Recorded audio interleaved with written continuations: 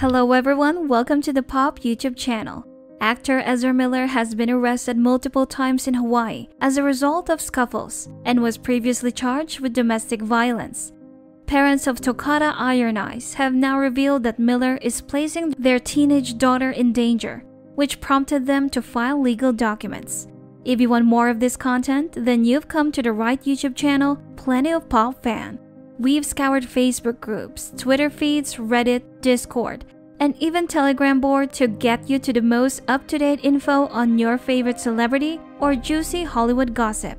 If you have a tip, story, or even correction on our intel, comment below and we'll be sure to follow it up. Let's dive right into what Ezra Miller is facing right now. The wild stories surrounding Ezra Miller continue to come out in the latest case of a lawsuit, this time with the parents of a teenage activist, Tokata Iron Eyes, citing their friendship starting in 2016 when she was 12 and Miller was 23. Additionally, the family has continued to travel, but now at her own expense. However, their friendship also reportedly resulted in her dropping out of school for an extended period to travel around with him. In a legal document obtained by TMZ, the parents of Tokata Iron Eyes alleged that Ezra Miller used violence and intimidation to hold her under his sway. One quote reads, "Ezra uses violence, intimidation, the threat of violence, fear, paranoia, delusions, and drugs to hold sway over a young adolescent Tokata." Tokata Iron Eyes parents are insisting that the legal system get involved for their daughter's safety, and there are reportedly plans for a day in court next month. But what does Tokata think about all of this?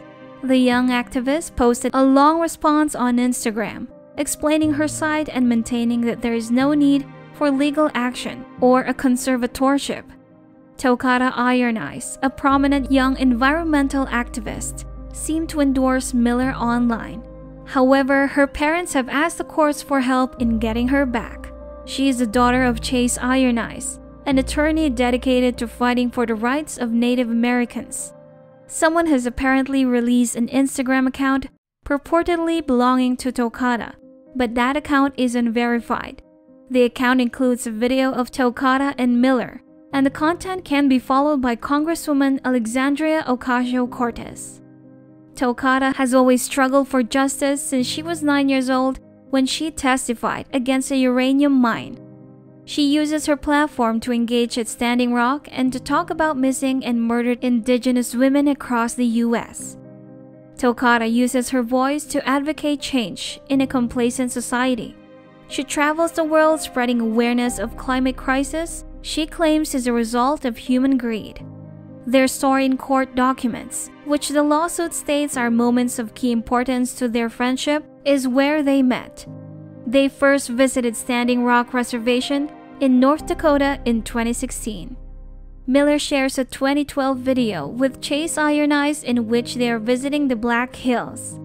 It was alleged that in 2017, when she was 14, Tokata flew to London with Miller and similar friends to visit the set of Fantastic Beasts and where to find them. Growing up on Standing Rock and Pine Ridge reservations, she has experienced Native and Western ways of teaching, thus developing a natural ability to relate to many people and have a clear perspective of colonization and capitalism. Tokata was recently featured on the Marvel Hero Project on Disney+, a series shining light on young people who are changing the world. Tokata is also a singer and songwriter. She began attending college in January 2020.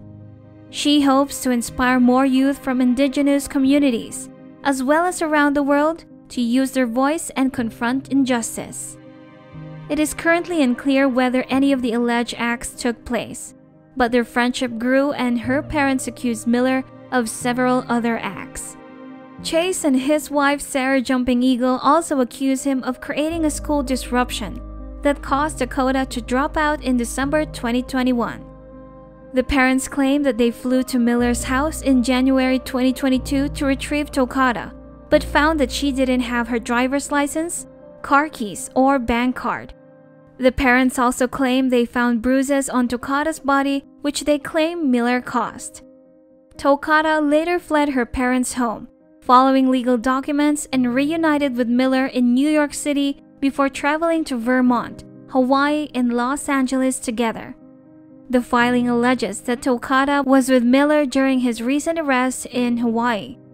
Within the documents obtained from her parents, Ezra uses a variety of methods to control Tokata over an adolescent.